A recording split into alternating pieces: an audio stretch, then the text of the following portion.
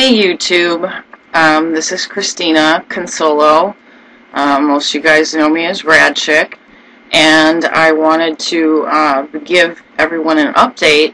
As most of you who follow my work know, I have not really been very active or able to do anything, certainly not radio interviews or anything like that for a couple of years now.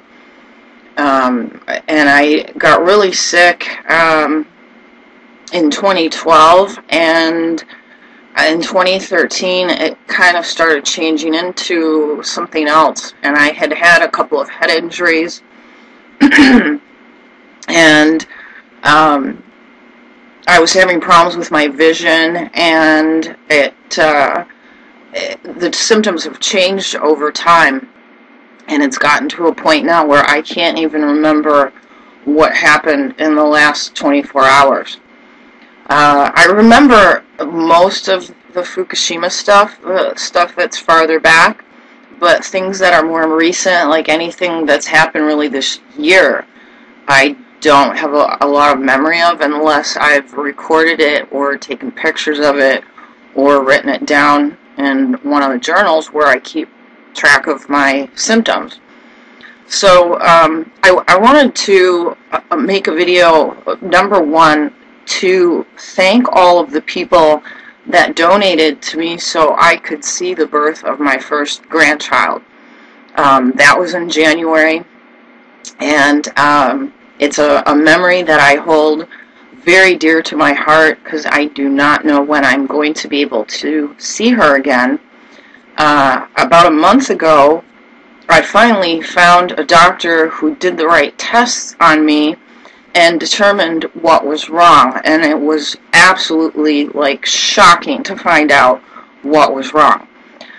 I had gone to Mayo, and I had seen several different neurologists and neurosurgeons because my symptoms went from visual disturbances and like memory glitches and things like that to having this really big event in December of 2015 where I woke up one night and I thought I was dead.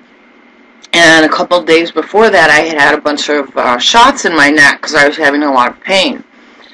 And so I got bounced from doctor to doctor to doctor, and as a kind of a last-ditch effort, I went to see a chiropractor that came highly recommended, and he spent a lot of time with me, talking to me, and then looked at the MRIs and CAT scans and x-rays and stuff like that that I had done of my brain and of my neck and back and so forth over the past couple of years, and right away he said, you have a whiplash injury to your neck, and your C1 is sitting crooked. Instead of sitting like this, it's sitting like this. And so so this was new information based on MRIs that all of these other doctors had seen, and I have these really wacky looking blood vessels in my neck, and some people thought they were a birth defect. Other doctors thought that I had vertebral basilar insufficiency, which normally only affects 90-year-olds. So they put me, in a neck brace and did all of these, like, EEGs, where I actually had to go and stay someplace for 6 days with stuff glued to my head to make sure, it wasn't seizures. And they said there was abnormal brain activity, but it wasn't seizure activity. And so everybody was just kind of at a loss of what was wrong. And I was doing my 6 celebrity search, that I do every night for the Fukushima stuff, and I come across this article about this woman in the UK who's trying to come to the US for surgery because she doesn't have really any specialists in the UK that can fix her. And the headline of the article is, I'm being decapitated by my own skull, mother of 2, just given a month to live. And it goes on to detail the story of what's wrong with her. She suffers from a genetic condition where her ligaments get lax, and I have the same thing now, although I never had it before until these symptoms got really severe. And so this video pops up while I'm reading this article, just because I was so, like, interested in what was going on with her, and I see this woman talking, and she's talking about her symptoms, and I'm like, oh my God, this is the same thing I have. And it was really upsetting. It was really upsetting to see this. And so she had seen a specialist in Barcelona named Dr. Gillette, and he actually does email consults for people all over the world where you can write to him and tell him, you know, your story, and send a couple pictures of, like, MRIs and stuff that you've had done, and he'll tell you whether or not, you know, what he thinks your problem is, and then refer you to a specialist. So he referred me to a specialist in Clearwater, and he said definitely he thought that I had this problem called CCI, or cranial-cervical instability, going on in my neck. So I end up having this test done, and I'm going to put a link below to the actual inventor of this technology giving a lecture about it. And I had seen this video on YouTube because my mom told me, and her boyfriend is a chiropractor, but he's been retired for 30 years now, and he's been saying all along, this is brainstem, this is brainstem, this is brainstem. It has to be. Like, this is the only thing that could explain all of these, like, wild and crazy symptoms that you're having. And so, this Dr. Gillette in Barcelona referred me to a specialist in Clearwater who basically only sees, like, car accident victims and does like, expert witness testimony, and he does surgery. And he's a pioneer of a very, like, minimally invasive technique for fixing people who have severe injuries to their neck and head. And so I knew the minute I started doing this test, they put me in front of the machine, and he lined me up and looked at me. He was like, have you ever been in a car accident? And I said, well, not, you know, recently, in the past I have, but, you know, I have a lot of head injuries, and, you know, I've fallen a bunch of times and hit my head. And it turns out that my neck is broken, not in just in one place, but in two places. C1 has an avulsion fracture. In fact, in some of these images, you can actually see the bone is, like, floating around in here. And C3 has a compression fracture. And I've had these injuries so long. The first bad fall I had was April 11th of 2011, and it's funny because doctors have asked me, how do you remember that date? And I said, well, because it was exactly a month after the Fukushima accident happened. So I've been walking around with a broken neck for 6 years. And over time, my neck has abnormally straightened itself. And then I had another head injury where I got hit in the head with a football at a pool that was thrown from pretty far, and I got hit really hard. Like, it kind of, like, I was really disoriented after, and my daughters had to help me get back home. And then I had another fall where I hit my head on a desk, and I went to urgent care, and urgent care didn't even do any imaging, and I told them, like, my ear is hurting really bad. And they looked at my ear, and they said, oh, your ear looks fine. Well, that's probably when the second neck break happened, or it could have been the football. But basically, my ligaments in my neck, not only do I have a broken neck, in multiple places, but over time, my neck has abnormally straightened so much, and because these ligaments that hold my spinal column to my skull are torn, my skull is, like, barely hanging on to my spinal column. And when I move, and I can't really move my head in any direction except looking straight ahead, or I get these wild symptoms. Like, if I look down, everything will look like a bowl. My cell phone screen will look like a bowl. the ground looks wavy, mini blinds will look wavy, anything that's a straight line looks like a wave. I have synesthesia now too, where I actually see sound. Like when my cat purrs, I can see the purrs coming off the cat. And, you know, some of these symptoms are like, also like schizophrenia.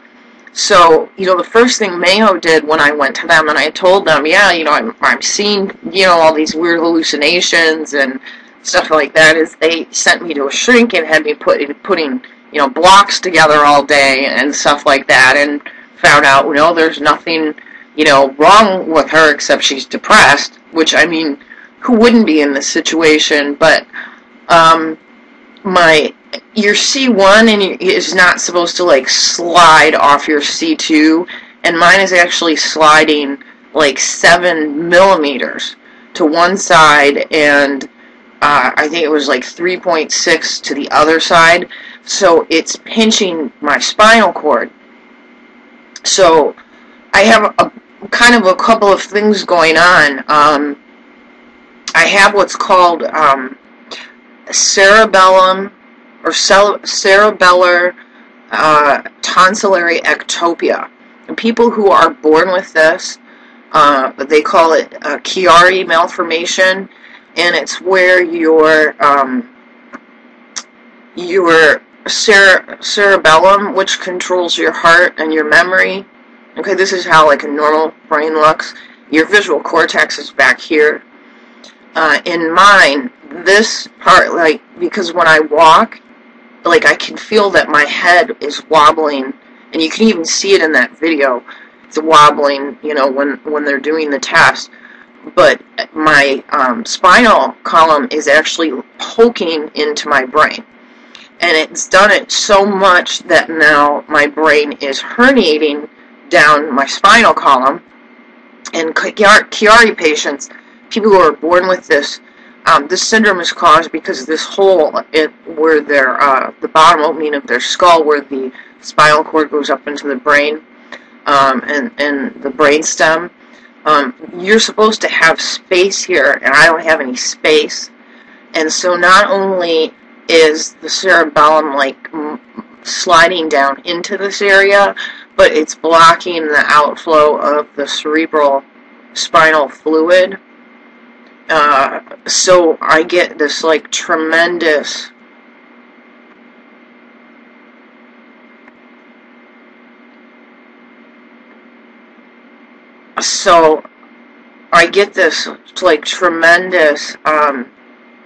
pressure that builds up in my head, and it's so bad that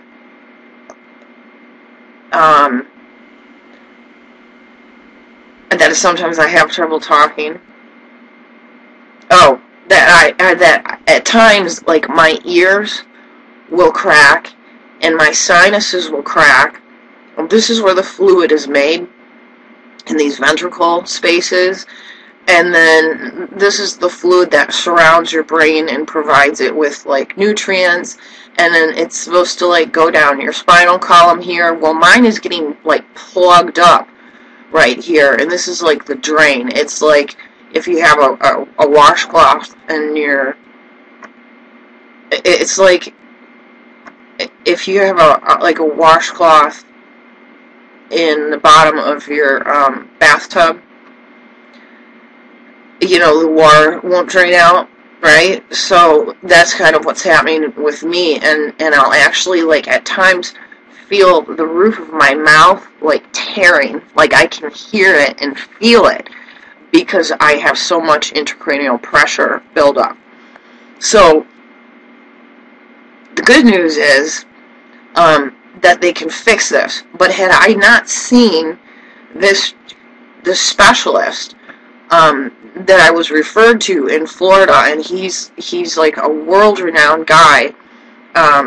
In fact, this is one of the talks that he gave where he's actually doing this surgery, and it's pretty graphic surgery, and you know, but I have to have it. Like, I'm gonna keep getting worse if I don't. Like, here's the spinal column that's open, and he's going to grab this with forceps, and he's going to show, like, this is someone who has a loose spinal column, okay? Your neck is not supposed to move like that. But it does if you have, like, ligament tears or breaks in your neck. And so, like, you know, stuff shifts. I almost said shifts around. Stuff shifts around in your brain because of this. And in addition to going in and putting screws in to hold these broken bones together, they're also going to do a brain decompression at the same time. And I have another picture of that somewhere. I have a zillion links open right now because I'm watching a hurricane. Here's a picture of someone with Chiari malformation. Maybe you can get a bigger one here. Okay, like this is your cerebellum, right? And here's your visual cortex back here. And your cerebellum is supposed to line up with this area. It's never supposed to go below that. This is the tonsilary ectopia. I don't have my my MRI scan handy, or I could show you mine. But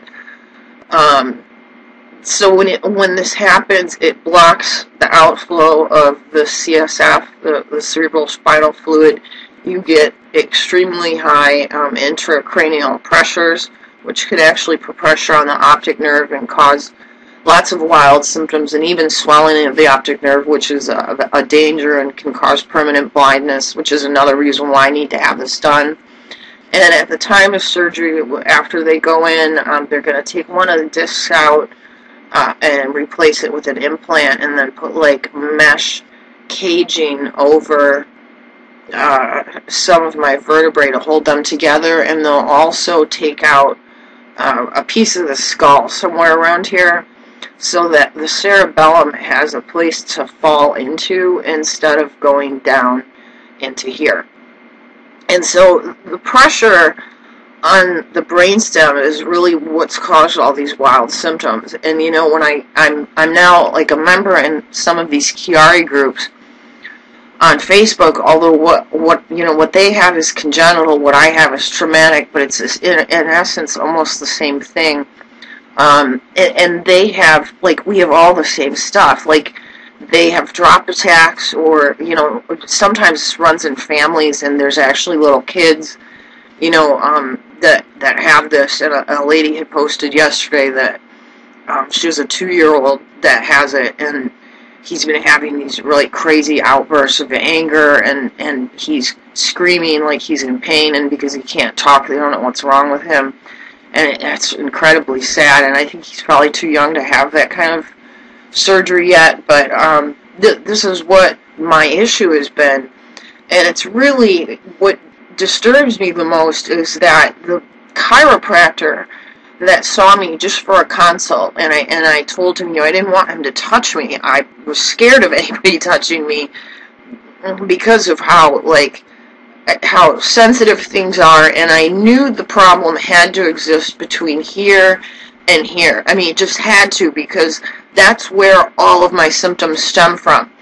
The muscle spasms, which would then, like, travel down my spine, and when there was a blockage of this cerebral spinal fluid, I just would have these horrendous muscle spasms. You could see them through my skin. They were like snakes moving under my skin. I mean, they were crazy, and I have video of that, but I don't have any clothes on in the video, because when this happens, like, I get so hot I can't stand having clothes on. Or I would show you, like, what that looks like. It was, it's just been unbelievable. And you know, my mom's boyfriend, who's 93, like, has said from the very beginning of this, it has to be brainstem.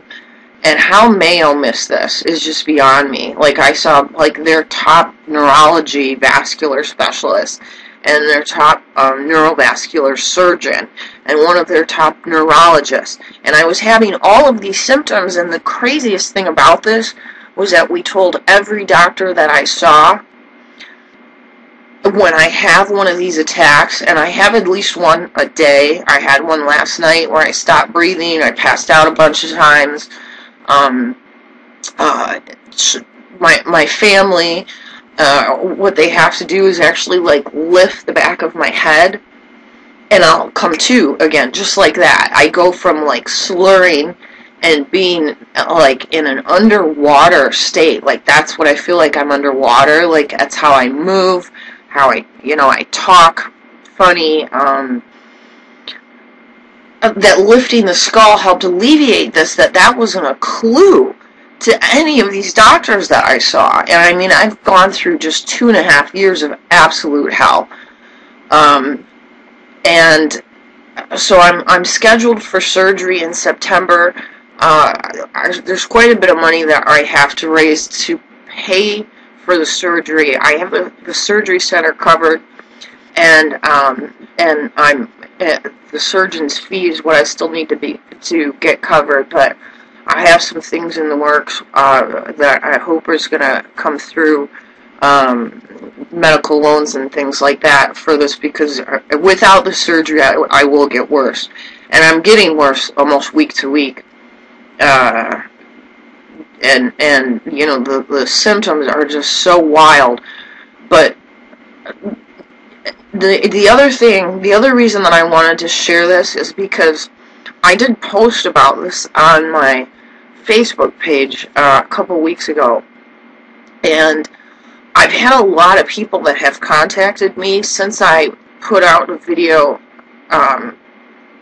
about a year ago, and they were thinking at that time that I was having TIAs, that have horrible neck issues, and a lot of these people have been in car accidents, and even a low-impact car accident can cause just horrendous damage in your neck. And I'm going to drop a video, it's an introductory video on DMX narrated by John Postlethwaite. This was the guy who is actually the inventor of DMX, and he was the guy who actually did my DMX study. And had I not had this test, they wouldn't have seen the neck breaks, because they do the x-rays, and it's a very low level of radiation, but they do actually about 2,700 images, as opposed to doing, 6, having your head turned in different ways. So they can see, and his question is basically, when does it hurt? And I said, when I move my neck pretty much in any direction. So this isn't mine. The other one was mine. This is another person's, but he has a video in here of a guy who was in a low-impact motor vehicle accident, and he had already had like a bunch of mesh caging and stuff in his neck and wires and all, and his neurosurgeon said that he was fine, and then he had this DMX done, and what they showed was like the wires and everything were completely broken, and this was from like a 30-mile-per-hour accident.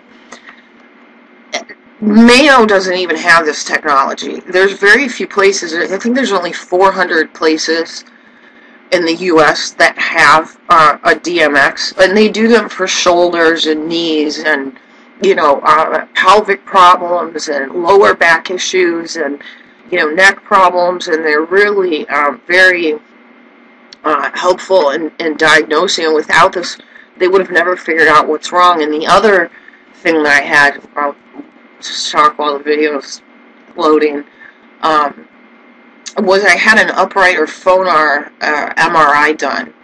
And normally when they do MRIs, you're laying down, and if you have this Chiari malformation, or you have a tonsillar ectopia, or a brainstem issue where that medullary space is being crowded, it won't show up when you're laying down, because the cerebellum falls back into the back of your head. So it looks like you're normal. The only way that it shows is when you have it upright, and you put your head in different positions. They actually have a bar that you rest your head against, while they're doing the MRI. And that is what showed the tonsilary ectopia. And I guess this is not going to load for me. I don't know what the deal is. Maybe I've got too many tabs open here. But I really wanted you guys to see this car accident guy. But anyway, I had been just begging my neurologist to do an upright MRI for like a year, and he said that it wasn't possible. They didn't have any of those machines around Orlando. Well, they had one in Tampa, because that's where I had mine done. He had to drive 3 hours to have it done. You know, I would have just gradually gotten worse, and this probably would have killed me. Or, you know, I could have gone blind. And I'm at a point now that when I have attacks, if I turn my head, you know, I most of the time I'm wearing a neck brace, not all the time, because my neck is so irritated, like the skin and everything from wearing neck braces so much, that I have a bunch of different ones I switch out, and sometimes if I know I'm going to be sitting for a while, I just won't have anything on it. But because this, my C1 is actually like rotated and shifted so much over 6 years, or possibly 2 years. We're really not sure which break occurred when. That I have a tremendous amount of like inflammation in my neck and in my face. Sometimes I'll actually have like pockets like sticking out like bubbles on my forehead, and I have this swelling, and it actually goes all the way down into my chest, that when I look down now, and you wouldn't believe how many times a day you actually look down, like brushing your teeth, you know, trying to cut an apple. You know, you look down constantly. When I look down or I look up, my spinal cord is actually being pinched off. And I think I said already, I don't have my MRI images handy, or I'd show those to you too. But the surgery can fix all of this. So I'm really fortunate that that wasn't something worse. You know, I had been diagnosed with so many things, autonomic neuropathy, which I might still have because this brainstem has been crowded and it had so much pressure exerted on it over such a long period of time. And I mean, I've had literally thousands of these attacks over the past 2.5 years, which was another indication that they couldn't be TIAs, or I would have had brain damage by this point. It's actually, my brain's going into shock from it being poked by the straightness of my neck, which was my neck trying to straighten itself, and tearing of the ligaments just all the way, you know, down my neck. So it's